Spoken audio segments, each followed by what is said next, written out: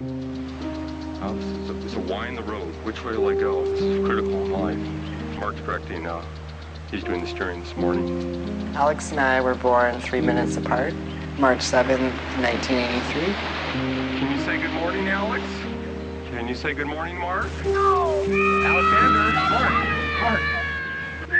Look over here. Time to go for a walk. Bye-bye. It's kind of fun to have these old family photographs to see that you're not as beautiful and well-dressed as you thought you were. You know, we just don't fit into that white picket fence, and I don't think we ever have. I lost being a wife and being a mother. My mom thought that we were a danger to each other. Hi, you know Alex and I... They told me that they tried to commit suicide. I'm gonna do a double under our side seat crisscross. I'm so grateful that that didn't happen.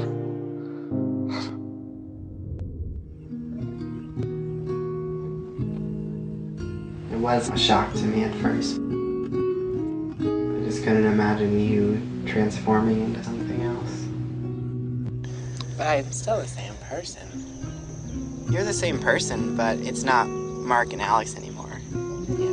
It was one more attempt to separate, to not be a twin, to be totally isolated from us. And it worked. I really don't think that I was born in this world as a man or as a woman. I think the process of changing was the path I was born into. Pull. Oh, yeah! Oh, this is fun. Claire's scared of her own vagina. I don't even have it yet. I met this boy named David. I just knew at that moment that, like, he was there. When all is said and done, it's your child. We must evolve towards each other. And that's what we're doing as a family.